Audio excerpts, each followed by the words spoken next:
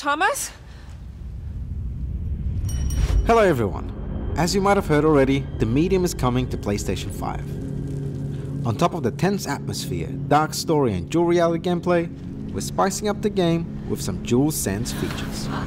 Today, we want to show you how PlayStation's next-gen controller will help you get even more immersed into the mystery of the Neva Hotel.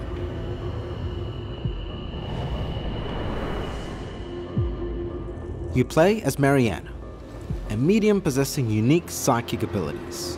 One of them is the Spirit Blast, a powerful discharge of spiritual energy. To create a Spirit Blast, you first need to build up that energy, and on the PlayStation 5, the longer you charge it, the less resistance you'll feel on the trigger.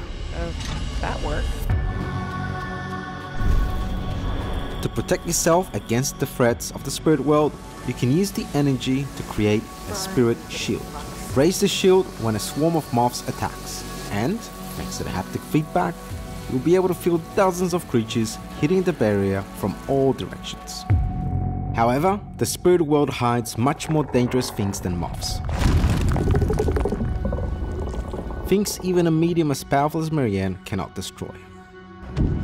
The only solution is to avoid detection, and to that end you can even hold your breath. As you try your best not to breathe,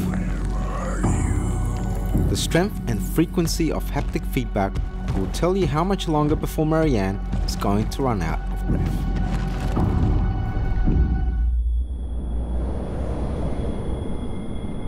During your investigation at the Neva Hotel, you'll come across so-called echoes. They are shreds of past events engraved in certain objects.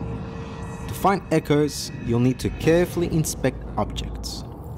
You can do this traditionally with the analog stick, or use the DualSense touchpad for a more tactile experience. Likewise, when you investigate a location searching for clues, you can look around using the motion controls instead of the stick, if that's what you find more intuitive. When exploring the two worlds, you'll encounter obstacles such as chains or skin-like barriers. As you cut through them with the bolt cutters or the razor, the sounds will come directly from the tool in your hands, which is the gamepad. Last but not least, the light bar imitates Marianne's flashlight. In the game, the light starts flickering whenever a monster is nearby, and we're recreating that same effect for the controller.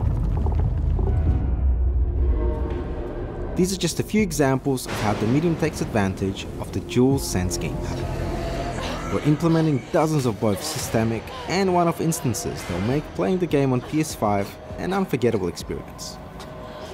Marianne's investigation starts on September 3rd. We'll see you at the Neva Hotel.